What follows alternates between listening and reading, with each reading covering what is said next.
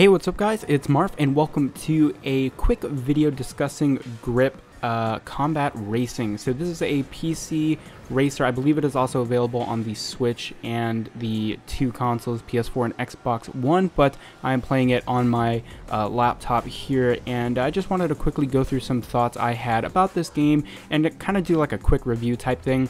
If this video is up before the weekend is over, you can actually download Grip and play it for free on Steam for the weekend. So if you want to try it out, you can go ahead and do that through Steam. And yeah, so I played Grip about a year ago while it was still in early access, and I don't think I made a video on it back then, but I really didn't like it while it was still in early access, and I just kind of returned the game and sort of figured, you know what, I'll give it some time, I'll wait till it releases, and I'll see what happens. And this free weekend came up, and I was like, okay, this will be a great opportunity to try the game again. And so I downloaded it, and for the past couple of hours and yesterday, I was playing it, and I'm just, gonna let you guys know my thoughts. And this isn't gonna be like a yes or no type thing. From the time I played it in early access, it definitely has had a noticeable improvement. It is much better in most ways. However, overall, I'm still a bit disappointed. In terms of graphics, the game looks great. I have really no complaints in terms of that. It runs fairly smoothly on my computer. My computer is kind of freaking out on me for some reason. It's not performing very well, but this game seemed to run fairly fine. You can see the frame rate up in the top corner. So yeah, it runs pretty fine on my computer, and I didn't see much performance issues whatsoever. So next up, I want to talk about sound, and in my opinion, the sound is good. It's nothing compared to like Distance or other games that I think have really good sound, such as the Speed Racer video game and stuff like that. However, the sound in this game definitely is not bad. The drum and bass soundtrack definitely fits the game, and the sound effects are nice. There could be some improvements here and there, but overall, it's definitely not a bad soundtrack. And I definitely enjoyed listening to the game. I didn't like turn it off so I can listen to my own music. I enjoyed the music that the game had and the sound effects that the game had. So now let's get into the nitty-gritty of the game. So even though the game's name is Grip, the vehicles never feel planted on the track whatsoever. The gravity in this game is way too low, and you'll see what I'm talking about throughout this video. And the vehicles feel extremely bouncy. You never feel safe on the track. There's always an unsettling feeling that at any moment you'll fall off or hit a jump that you can't see. Now I want to quickly talk about the steering, and it's it's pretty bad.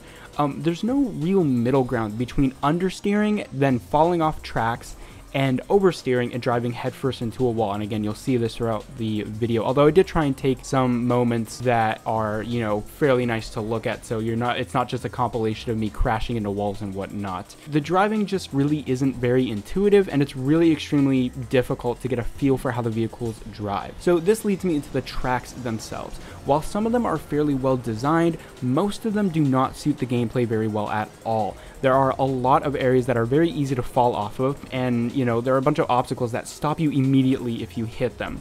And so because you don't have a lot of control of your vehicle, it's very hard to avoid obstacles, and especially if you're airborne, you don't have much control over your vehicle, so you'll end up hitting stuff that you just can't avoid. There are also lots of gaps in the tracks where if you get screwed by the gravity or physics or something like that, you'll just go flying off the tracks or stuck between two parts of the track and be forced to respawn manually. I believe the tracks and the physics are the weakest part of the game, which is very unfortunate because the gameplay itself and the concept of having a car that can drive on any like ceiling or wall or anything like that is very interesting, and I think it has a lot of potential. So when everything is going well and your car is not bouncing all over your place, I think that and the track is flowing nicely, you can get a very nice adrenaline rush and sense of immersion, and overall it just feels right when everything comes together in perfect harmony. However, for every one moment where everything works nicely, there are 10 more rage-inducing moments that occur, and most of the time when you mess up, it feels like you had no control over the outcome, and the punishment is super big. Sometimes it can be from going to first place all the way to last place after one obstacle hit, or one time you go off the track. So next I want to talk about multiplayer. I didn't have a lot of experience with this because sometimes there weren't people online, but it seemed to work okay in terms of connection. Some people were kind of lagging out, but it could be on their end. Overall, the connection seemed fairly stable, and I was pretty happy with that. It isn't very serious, but you know, it still has the qualities of the physics and the tracks and everything like that, so it's definitely not the saving grace of this game.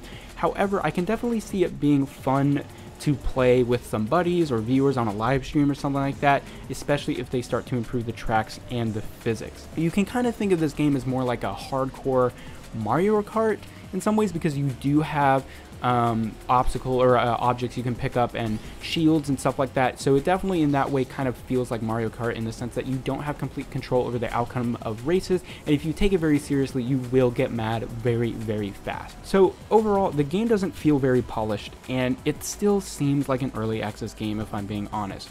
The menu buttons, especially for the controller, I'm using an Xbox controller by the way, they constantly change, so navigation in the menus is awful, and well, like I mentioned before, the tracks feel incomplete and poorly designed at multiple times. Right now the game is $15 on sale for the weekend, and I don't think it's quite worth that price even at that point.